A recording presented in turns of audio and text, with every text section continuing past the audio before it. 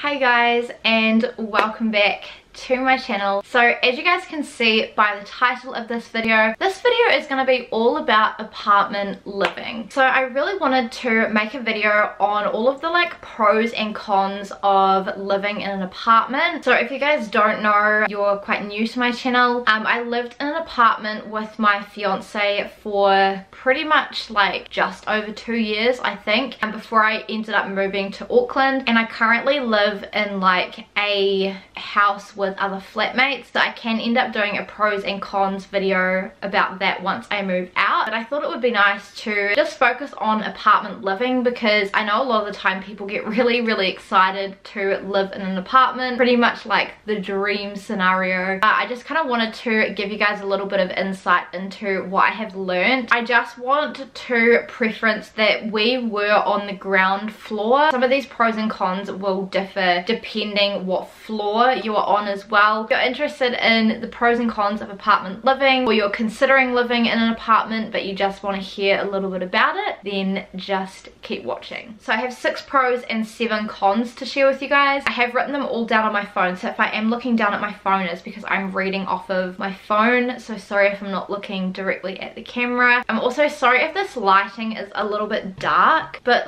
this weather is really weird today. It's going between really grey and blue skies, but I've got my ring light on, so hopefully this is okay. So I might start off with the pros first and then do the cons last. The first pro of living in an apartment is that most of the apartments are in the city centre. So this was the case with our last apartment. We were smack bang in the middle of the city, which was fantastic because it meant that we could walk pretty much everywhere, which saves on petrol and stops all those fumes going into the environment. And it's just nice to be able to not have to worry about finding a park somewhere. Phil and I really loved just walking down to the shops or walking down to the beach, and it was really nice just being able to go for an evening stroll, watching the sunset, because we didn't have to worry about finding a park or paying for parking. The next pro might be a little bit more specific to our apartment, but a lot of the time they would throw events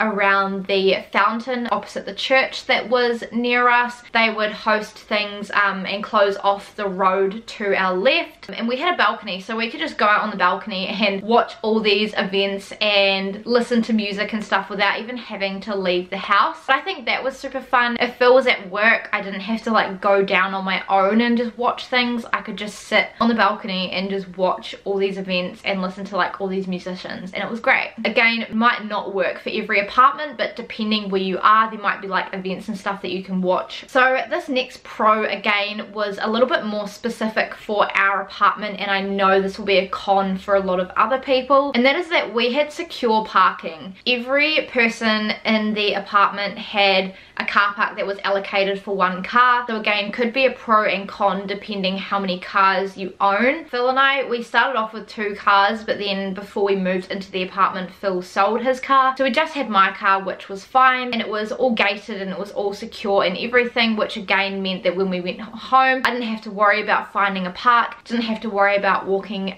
ages to actually go home. I know a lot of the time apartments in the city don't tend to have a lot of parking, especially if it is a bigger city, but we were just really blessed where we were that we did have a secure parking. So my next pro follows on from that, and again, this won't be the case for every apartment, but that our apartment where we were was gated, so it felt very secure and safe. Only people that lived in the apartment had the code to the gate. You needed a swipe card to be able to actually get in the gate with a vehicle. The fence obviously wasn't that high, so if people wanted to, they could jump it, but then you also had the front doors as well, which didn't open unless you had a swipe card to get in. They were sliding doors, but it wasn't censored that as soon as you walk up it opens. It was just you open it with the swipe card. So I always felt really safe and secure, and I think even with a lot of apartments, sometimes you do need that swipe card to get in. But the next pro is that usually the rent is pretty reasonable.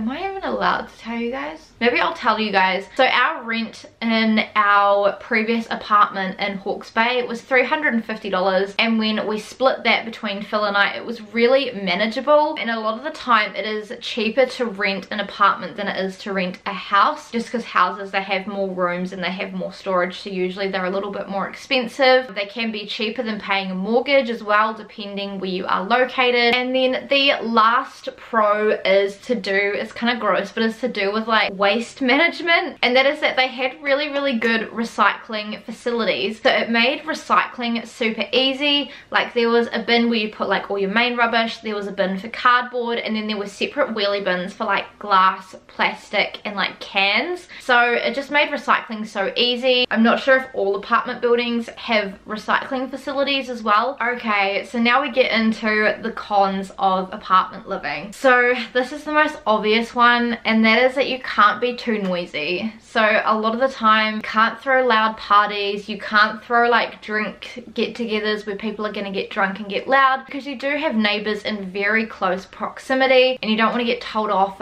by your building manager or your landlord or whoever you're renting the apartment from, or whoever owns it, or whoever looks after it, which is just a little bit annoying, and it's a little bit restrictive, because especially if you're like having a birthday and you want to have a whole group of friends around for like some drinks, you can't really play music really loud, because otherwise you can hear it like out in the corridors and other people can hear it in their apartments, and that's just very inconsiderate. This next con I feel like could be the case with some apartments, but especially with ours. We could hear our neighbor's toilet flush. Now I think this is just because the walls were so thin, but our bedroom backed onto our neighbor's bathroom, so sometimes when Phil and I were trying to go to sleep, we could hear the neighbor flush the toilet. We could hear when they got up early in the morning to use the toilet, and it just was very gross. If I'm honest, I don't want to have to hear when other people go to the bathroom. So that was a big con that I found living in the apartment, and obviously there's no way we can kind of change it. Our bedroom was very small. We could only really have it like one way, like organized one way, so we couldn't even move the bed. And again, a lot of apartments do have thin walls. If you get lucky, you do have one with a thicker wall where you can't hear your neighbors at all. Most of the time we could not hear our neighbors. The next con to do with apartment living is probably quite common to all apartments, and that is that there is no storage. You do not have a lot of storage space to be able to store things, and if you're like me and you tend to have quite a lot of stuff, it can get quite difficult. You do have to manage what you bring in and what you take out of the apartment. We had nowhere to be able to pretty much store our bedding, our vacuum cleaner. We had like no hot water cupboard that we could put things in. We had like nowhere to store our towels, so we're having to store them in like buckets or like in our wardrobes. It was just really hard with no storage. Our apartment had better storage than our previous flat did. Sometimes you just get one cupboard and that's it, but it still was not a lot of storage in the scheme of things, and apartments are just too small that a lot of them don't have good storage at all. That's fine if you're like a minimalist. Okay, this next one again is to do with like having people over, and it is really hard to have people over when you live in an apartment. Especially in our previous apartment, we had to give people the code to the gate if we didn't want to go outside, and we did have a little intercom to be able to get people to come in the front door, but ours didn't work a lot of the time. A lot of the time if we were having people over, we had to leave our apartment and go out the front door and go down to the gate and let them in, or if they could work out how to do the gate, we still had to meet them at the front door. So we couldn't actually have people come right to our front door and just let people in that way. It was just a real mish, especially if you're having like multiple people come over. It's just really annoying having to like go out of the apartment all the time to let people in,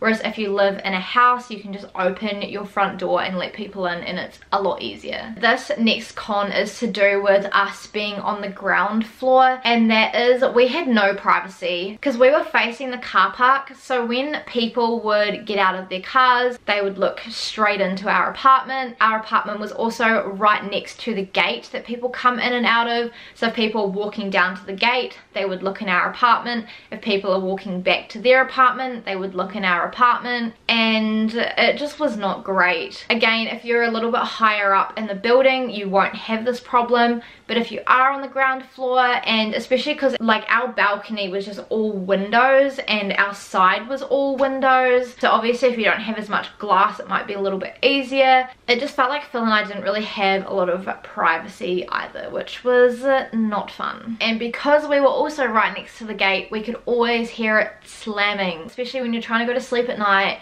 and you have people coming back from the bar and they just slam the gate really loud without consideration for anyone else. It just was not great. Again, that's not always the case. Not every apartment will be gated, so you might not have that issue, but for us we had that issue. And again, this is another con to do with the ground floor, and that is if you're on the ground floor you have no view. When we went out on the balcony we had a little bit of the view of like the city, but I would have preferred to be on the other side when we had like a view of the ocean, but because we weren't on the ocean side our view was just non-existent. And there was also something to note as well, is that when people were on the top of the backpackers, like on like the rooftop, they would always look into our apartment. And I know a lot of people think that when they go and live in an apartment that they'll get a good view. Not always the case, especially if you're living on the ground floor like we were. And then the last con that I wrote down is that not all post companies can enter your apartment. So again, this could change depending where you are, but in our previous apartment it was only New Zealand Post that actually had a key card to get into the building. So if I ordered anything online and they shipped with DHL, I had to meet them outside, which meant I had to be home on the day that they were going to deliver so that I could meet them outside, because they don't have the code to the gate, so they can't drive their vehicle in and just drop it outside the like main front doors of the apartment. So that just was not great. All of our mailboxes as well were inside the foyer of the apartment. If friends wanted to give us invites, they had to give them to us in person rather than posting them to us, which is something I didn't think about before moving in an apartment, is how the whole mail situation would work. Yeah, it can just get really complicated. There was a time that I ordered a top of Princess Polly and the shipping company couldn't get into my building and they didn't even let me know, and my order was just sitting in the distribution center and no one had called me to say they couldn't get into my gate, and it had said that it was delivered. So it was not fun. Learned the hard way. The other thing to do with like companies getting into your apartment is that you have to meet Uber Eats outside, which is really annoying. Uber Eats can't come to your front door and drop your food off. You have to actually go downstairs, or you have to go out of your house and meet your Uber driver on the street with your food, which kind of defeats the purpose of Uber Eats. Like, you may as well just go out and get it at that point if they can't deliver it to your front door. So there we go, guys. Those are all of my pros and cons for apartment living. To be honest, Phil and I aren't sure what we're gonna do when we get married. We ideally don't want to go back to an apartment just because of all these pros and cons. But yeah, if you guys do want me to make a video about like a separate house living pros and cons, especially with other flatmates, then let me know as well, and I can make that video once I've been here a little bit longer and I've kind of got a feel for things. I really don't want this video to put anyone off living in an apartment, because there definitely are pros and cons. I just wish I had someone tell me these things before I jumped straight into apartment living. So yeah, if you guys did enjoy this video, please give it a big thumbs up and subscribe to my channel if you have not already. Please make sure to turn on the notifications and check out my social media. They're always linked down below in the description box. And yeah, I have got a couple of other like moving related videos, or like home related videos on my channel, so I'll leave a couple of those down below and in the eye as well. And I shall see you guys in my next video. Bye.